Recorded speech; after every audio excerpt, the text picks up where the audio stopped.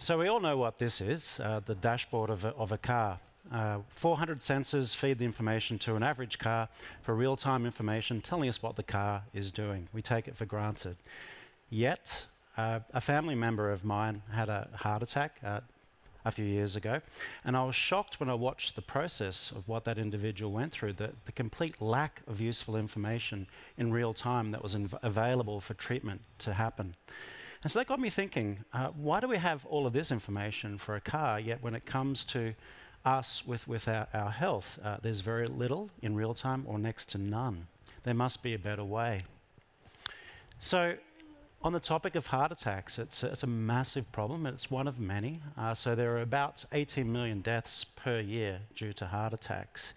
And it's a very shocking condition in many ways. One of the reasons why it's a problem is that you can have no notice and you could drop dead from a heart attack just walking on the street, as one example.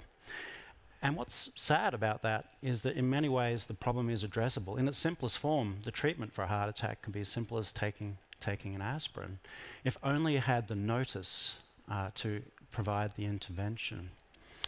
So that led us to think about this in a little bit more depth. Now, the concept of medicine, of course, the overarching principle is the right medicine at the right place and at the right time.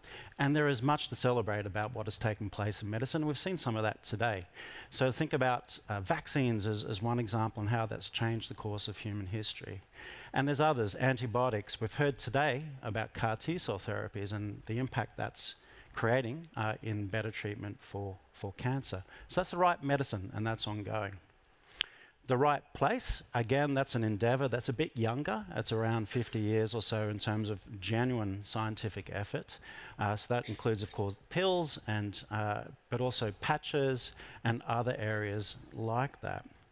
But the right time, well, that's almost been the laggard.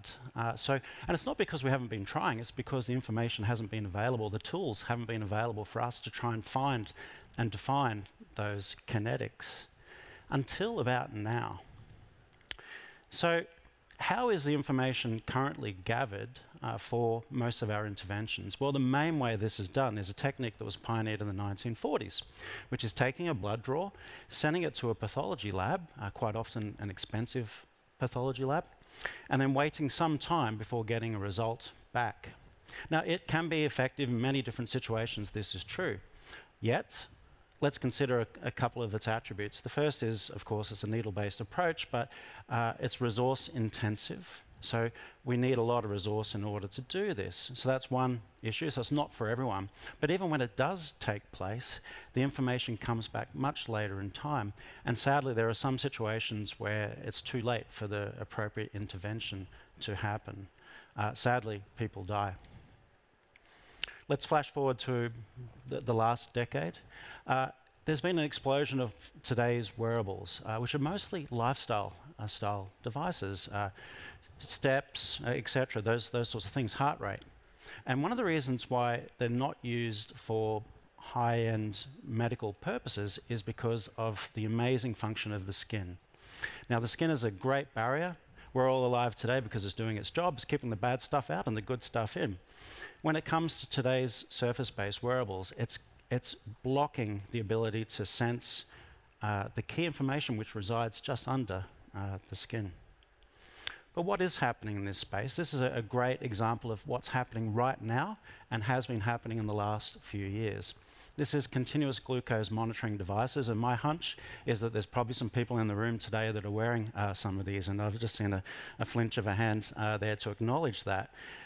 So how do they work? They're a wearable, but there's a needle in that wearable, quite often a 5mm needle. Sounds big, but it's doing its job. And it measures your glucose levels. Now, for people that have type 1 diabetes, this is a complete game changer. It's completely changed the way they can manage their lives, and indeed, it's just been fantastic.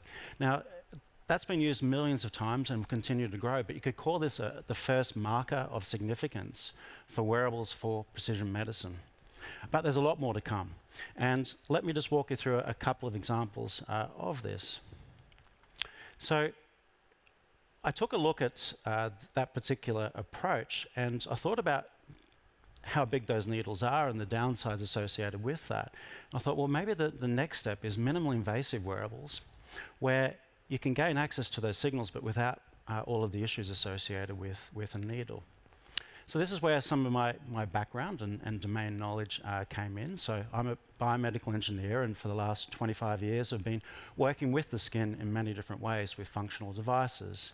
As one example, there's a patch that I've invented called a nano patch for needle-free vaccine delivery, and that's going forward in many different ways in clinical trials, and indeed the very first work that we did for the developing world was sponsored by Rolex for where I went to Papua New Guinea, and that's going forward in many different ways. So using that domain knowledge, I turned my mind to this particular problem.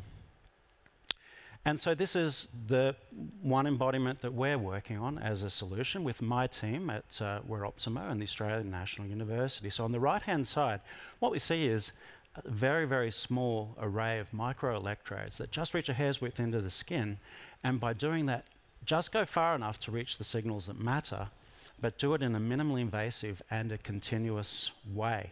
And so that's the core principle of our particular approach, which is a micro-wearable. But that's just one of many that are moving along in this space of minimally invasive wearables. So I'm going to do a live demonstration today, and I thought about this, and I thought I don't want to participate in a heart attack. So instead, what I decided to do was do a demonstration of something else as an example. So this is one of our micro-wearable sensors. Now, I should stress this is a prototype. This is not a product. There is much product development to be done. So I need to manage expectations, but still, it's going well and going strong. Now, the particular test case that I'm going to show today is, as I mentioned, it's not heart attacks. I'm not intending to do that today, but it's hydration. So it's continuous monitoring of hydration. Now, hydration is a big issue. In short, as we dehydrate, our brain shrinks, and you might not be surprised to hear that as our brain shrinks, that leads to a drop in our brain function. And there's many areas where that creates massive problems, and the way that hydration is currently monitored is quite poor. So this is an example. I'll take a readout. And what we have here is a real-time readout of my hydration level. And what we've done there is the thing that you can't see, of course, is what's under the skin. So we've monitored a key layer, just a hair's width into the skin, that's the most sensitive to hydration. So it's a real functional readout of hydration. As I said before, there's much work to be done. But this is what you would see if you took a slice of my skin and looked at it under a microscope. So this is real data of our structures just going that outer layer of the skin where the signals are that matter the most. Now, if I turn my attention back to the heart attack example, this is our approach in doing that.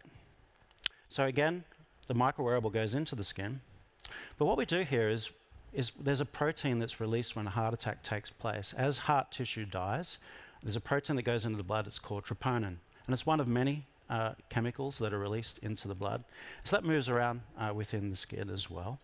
Now, the way we detect that is we put a chemistry on the surface of these projections, and it's a type of aptamer chemistry. Now, I won't go into aptamer chemistry 101 today, but I will say the best way to think of it is a type of Lego that only clicks for that particular protein and that protein only.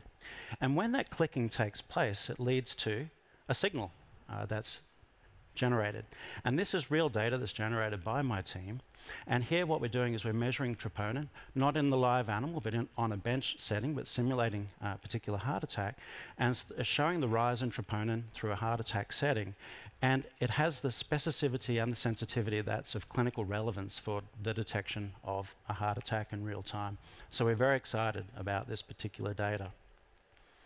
Now, if I take a step back and talk about the field in general, so wearables and precision medicine, it's moving at a great speed, and this kind of work is new, and just like any new endeavor, there's many challenges that we need to overcome, and here are just a few of those. So the first is technical. We're doing something that hasn't been done before, and what goes with that is challenges that need to be overcome. Also, we're stressing some boundaries of regulatory authorities. Like, how do they deal with this? Is it a medical device? Is it a health tech device? How do we move with that? So that's a challenge that we're working with the regulatory authorities on. And of course, the data that's generated. How is that done securely? How do we maintain trust with the particular patients and the consumers? These are all important challenges. But if I wrap up, so this is the picture that I'd like to see in the future, where we're functional, we're alive, and we're well. And I'm convinced that wearables and precision medicine, we're only just seeing the beginning of what's taking place within this space. As part of that, within just a handful of years, there will be minimally invasive wearable sensors that will have the ability to detect key biomarkers that matter in real time. Now, that's a real step change forward in how medicine will get done, in that endeavor of the right medicine at the right place at the right time, but also now in real time. And so if we go back to the heart attack, so that should open up a scenario where heart attacks will become rare, but it's not just heart attacks, there's other key treatments that have been difficult to administer or do. It'll take that to another level. And it'll be about time. Thank you.